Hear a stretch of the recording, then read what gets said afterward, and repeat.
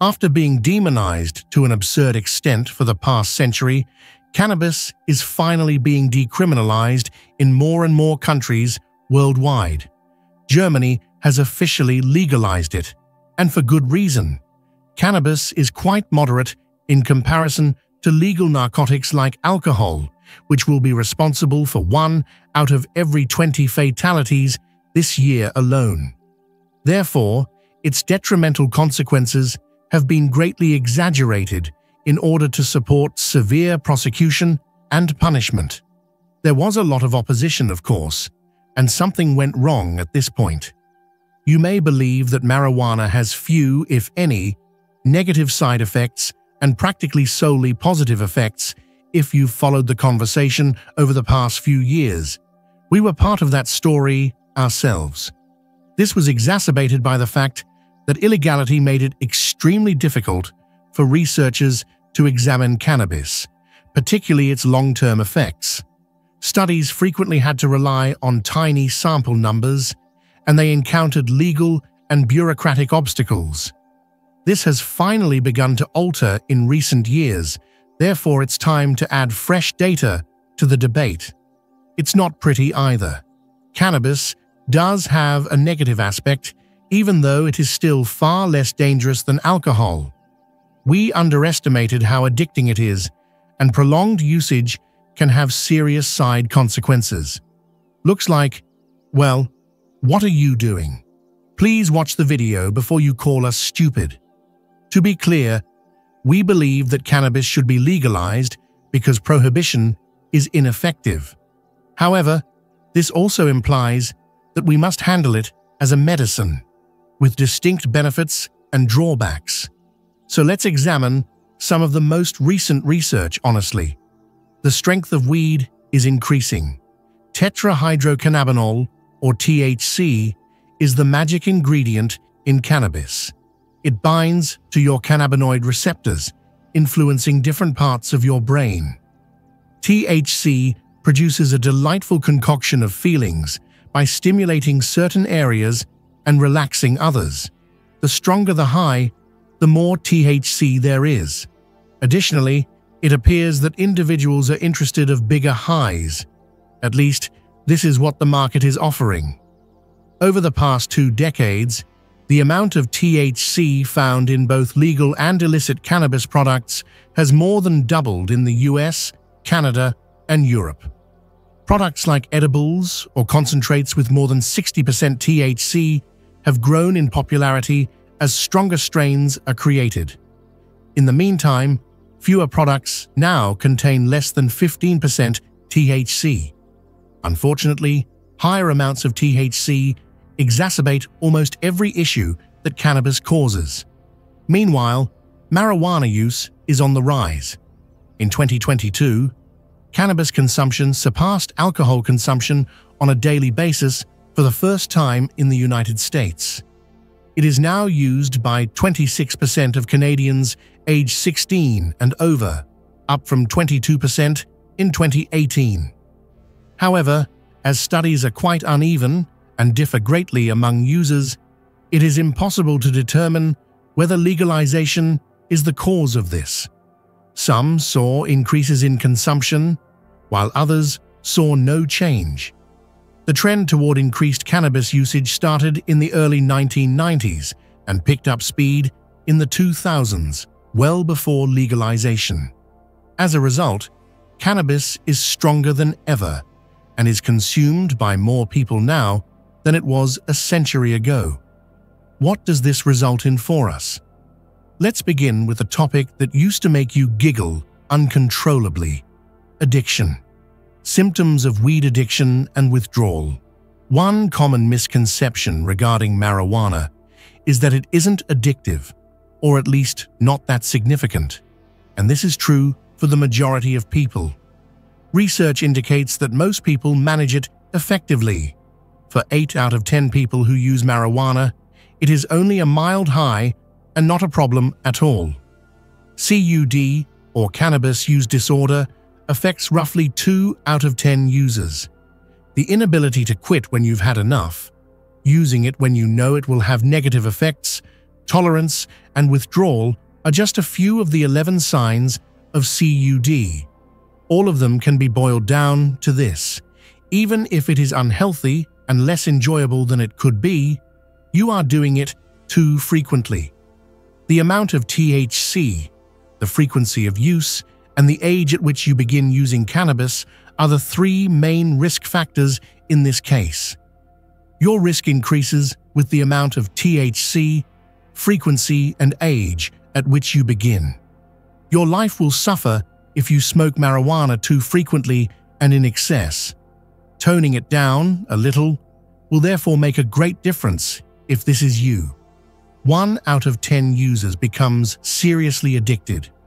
They typically use cannabis on a daily basis, and since they spend so much time consuming or recovering from it, their lives are severely hampered or held back.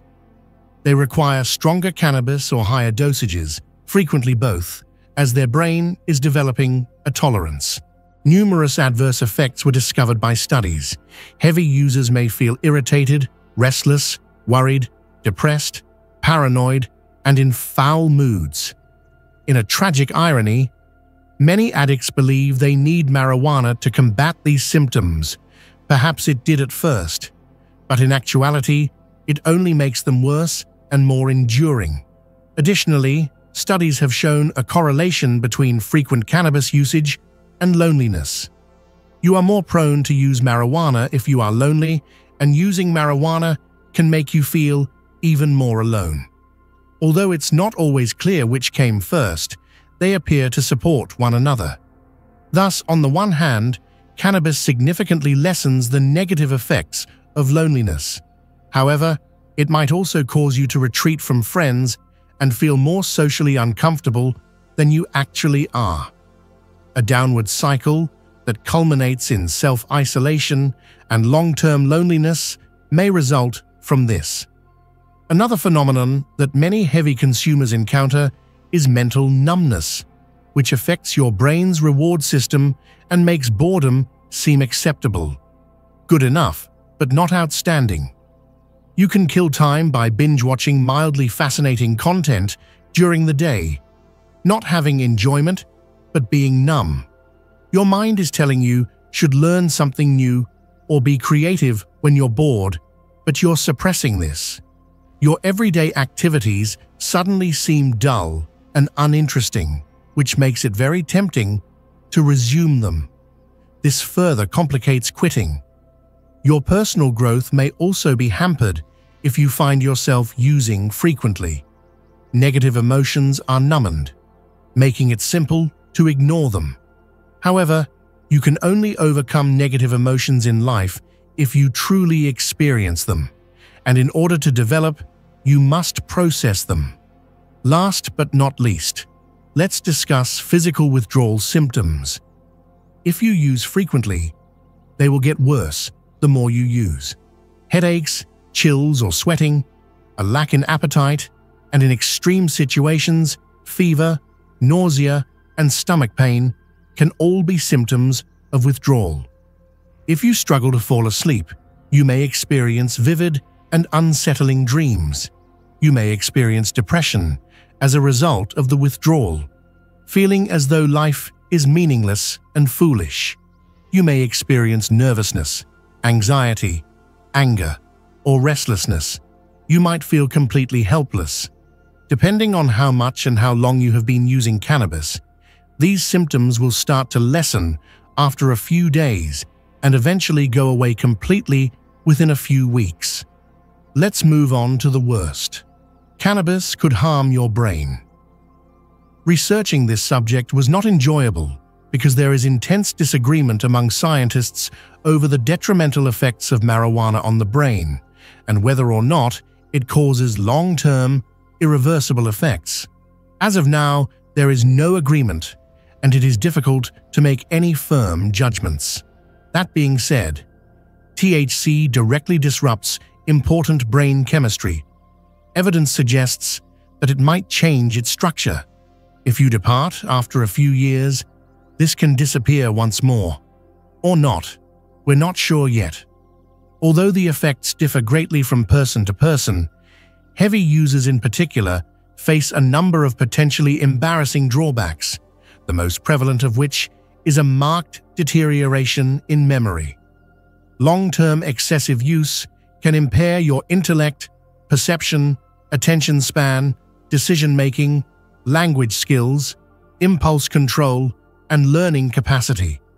After quitting, the majority of side effects appear to disappear or at least lessen over time. But more research is necessary because we simply don't know enough. The evidence that heavy marijuana use is detrimental to youth on several levels is considerably more obvious. You have many more years to accumulate potentially harmful side effects if you begin heavy use early.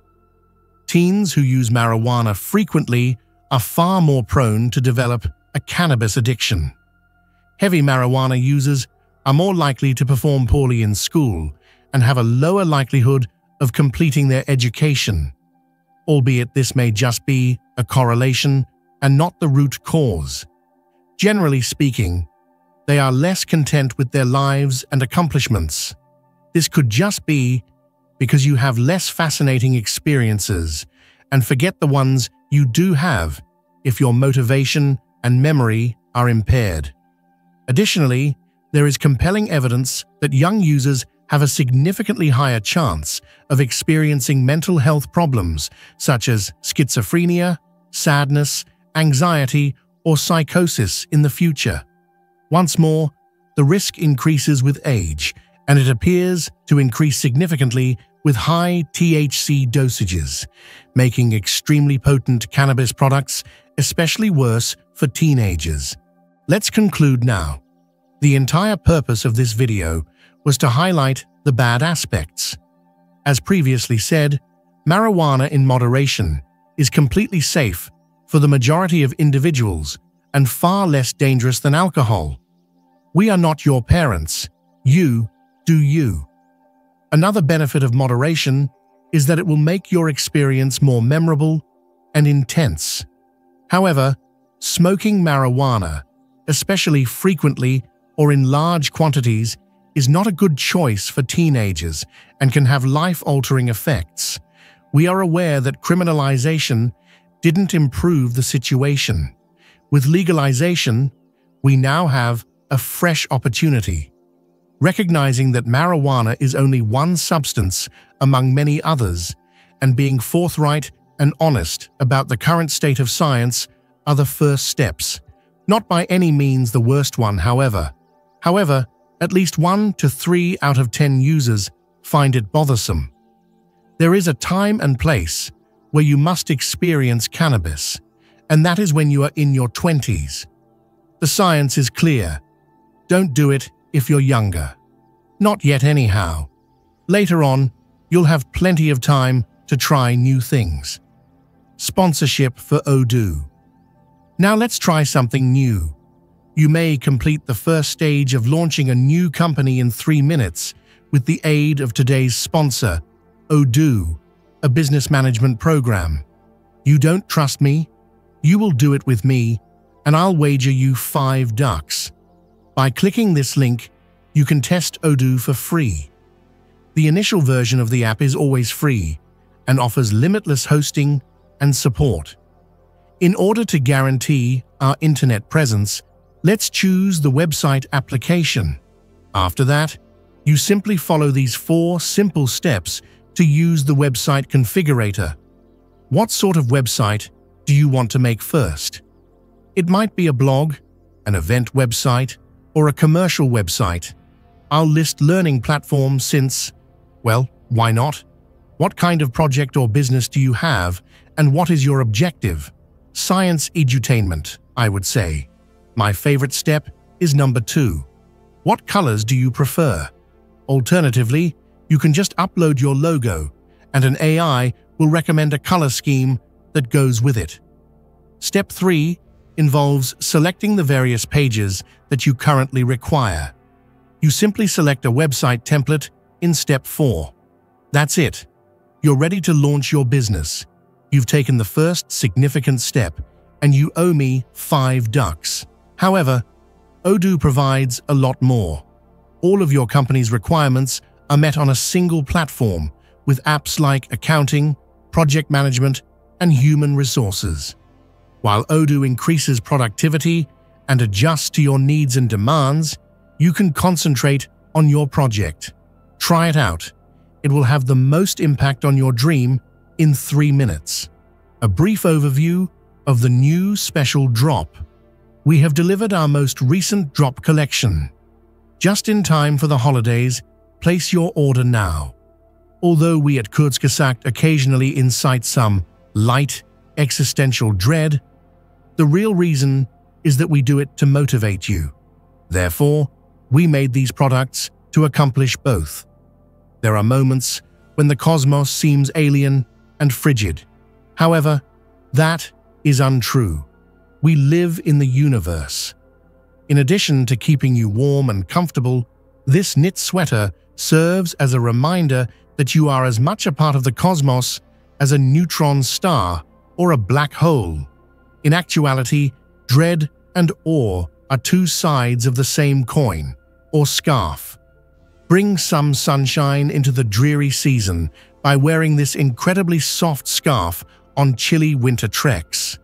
The optimistic nihilist t-shirt, which epitomizes Kurzgesagt's worldview, is at the center of this collection. It's frightening to think that you might only have one chance at life. However, it also gives you the freedom to pursue your own happiness. In our studio, we also produce other genuinely unique items, such as the latest iteration of our human-era calendar.